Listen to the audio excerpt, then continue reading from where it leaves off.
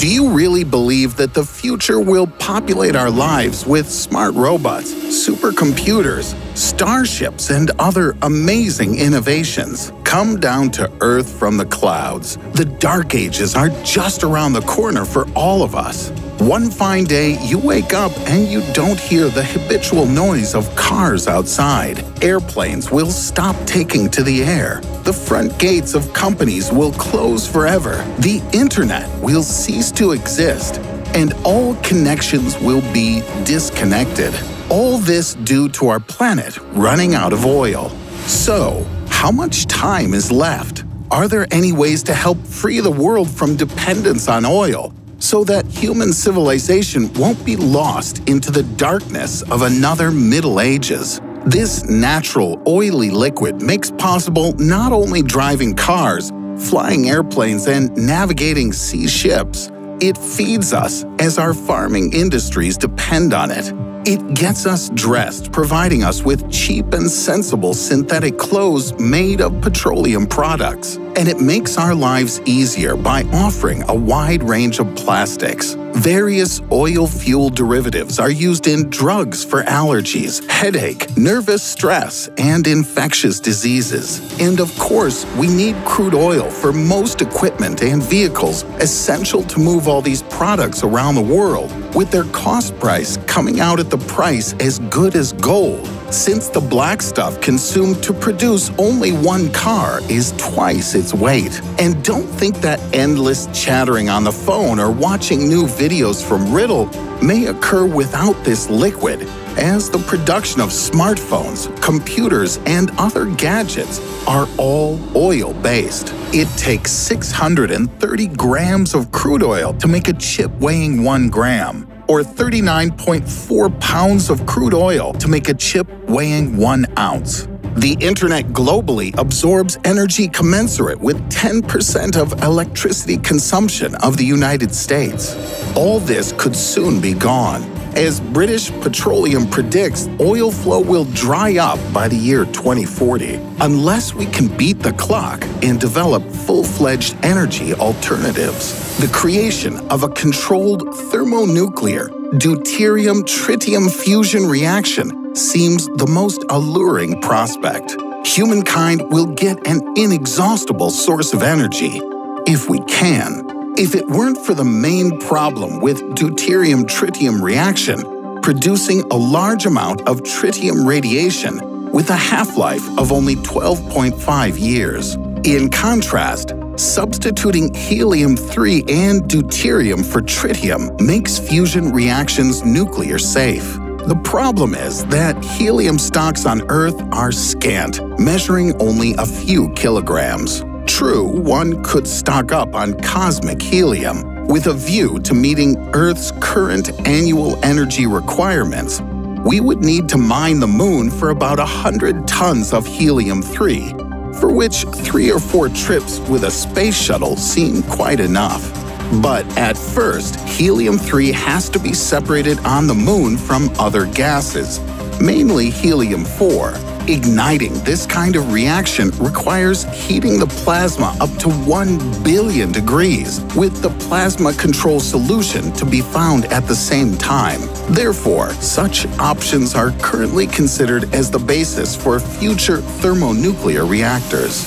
No synthesis is required, however, for direct use of solar radiation. Industry leaders already produce solar panels with a performance index as close as 37.8%, utilizing them in cheaper and more efficient semiconductors instead of conventional silicon photodiodes.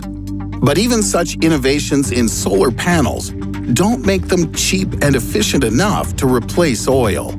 On top of that, this energy source has proven to be reliable in countries only with a lot of sunny days. On cloudy days, performance drops drastically.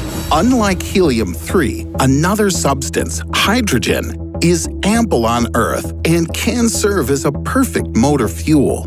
Hydrogen emits a large amount of energy during combustion, with formation of steam alone, and no environmentally polluting substances. Hydrogen can be drawn from methane, coal, biomass, ordinary garbage and, of course, water. Obtaining this substance from water is extremely simple. It splits into hydrogen and oxygen by electrolysis. It's true that production of hydrogen for refueling cars is only at the stage of development so far, so that it'll be a long time before it could be competitive with oil. Wind-powered generators are another way to draw an unlimited energy from natural sources. They don't pollute the environment, with only a slight impact on the local climate. A wind turbine, as a rule, takes little space, not exceeding 1% of the whole farm area. The rest of the land can be used for agricultural needs. However, the productivity of such farms is completely dependent on wind power. If its annual average speed is below 5 meters or 16.4 feet per second, then using generators with a horizontal axis of rotation would not be feasible. True, currently there are rotary generators with a vertical axis of rotation that operate to advantage even at wind speeds of only 1 meter or 3.28 feet per second. Despite this, wind-driven generators are too expensive to produce, install, and maintain with a view to make them peer competitors of oil. In addition, there are wave and tidal power plants, also allowing the use of elemental powers. For example, at the Vigor Concern in Portland, Oregon, they created the OE Buoy Energy Platform for the company Ocean Energy. It's a huge buoy weighing 826 tons, with about 1.25 megawatts of energy generated by the platform through wave forces. This amount is sufficient to provide electricity to a settlement of 18,750 houses.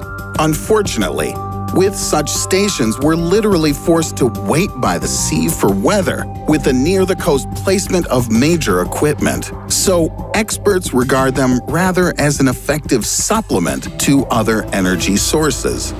It appears that oil, now addressing 33% of our energy needs, cannot, however, be entirely replaced, at least not so far. Sooner or later, we'll come up with a way to get rid of this dependency. Perhaps the perfect future source of energy is currently on its way, although now the idea of it may look weird to us. Scientists from University of California, Berkeley, have developed a method for generating electricity using the genetically modified bacterial virus M13. They added 4 negatively charged molecules to one end of its protein chain, thus enhancing the difference between the positively and negatively charged ends of the protein molecule, which resulted in an increase of electrical voltage. The researchers used a stack of virus films as big as 1 square centimeter, about 0.16 square inches, for building a postage stamp size electrical generator and placed it between 2 gold-plated electrodes with electrical voltage of approximately 2.5 volts, enough to ignite the digit 1 on a liquid crystal display. Scientists have also detected the first implications that quarks, subatomic particles, can merge with each other and emit energy tens of times greater than reactions in the interiors of stars. Collisions of tetraquarks should result in energy release of approximately 200 mega-electron volts. This is about 10 times as much energy as thermonuclear reactions generate. However, to date, such reactions are of no practical use, since the particles where they can occur don't last very long. Nevertheless, physicist Gerald Miller from the University of Washington in Seattle notes that the discovery suggests the possible existence of stable exotic matter composed of quarks. The annihilation is theoretically proven to take place where interaction occurs between antimatter and matter, with a huge amount of energy from this reaction of fusion released into surrounding space. interaction of 1 kilogram of antimatter and 1 kilogram of matter produces energy of approximately 1.8 times 10 to the 17th joules, which is equivalent to the energy released during the explosion of 42.96 megatons of TNT. For comparison, the most powerful nuclear device ever exploded on the planet, the Tsar Bomba, weighing 26.5 tons, released energy equivalent to between 57 and 58.6 megatons. In light of advances in technology, the implementation of this method is unlikely before the end of the 21st century. Would you put annihilation as the best alternative to oil, or consider another method more promising? Leave your comments below. If you like this video, give it a thumbs up. Don't forget to subscribe to the channel if you haven't already done so. And be sure to click on the bell to be among the first informed about new Ridddle releases of the most interesting videos still to come.